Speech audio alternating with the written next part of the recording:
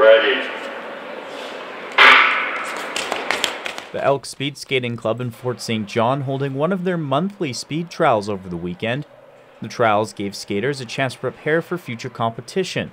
They might not be ready for the grandest stage like the Olympics quite yet, but some are hoping to get there one day. There's kids that definitely have opportunity to maybe move on and make that next step and skate World Cups and Olympics. Speed skating was center stage for Canada as the Winter Olympics began. Male skater Charles Hamlin was a co-flag bearer for the opening ceremonies in Beijing. That moment fueling even more motivation for some local skaters.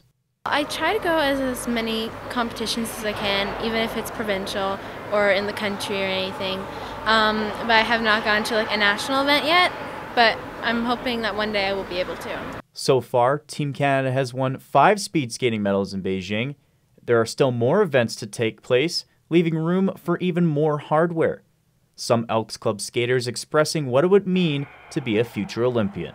Oh, it would mean the world if I could make the Olympics one day. That's just my love for speed skating just drives me to want to make it to that highest level of competition. That would be amazing. It would be so great. I would be so happy.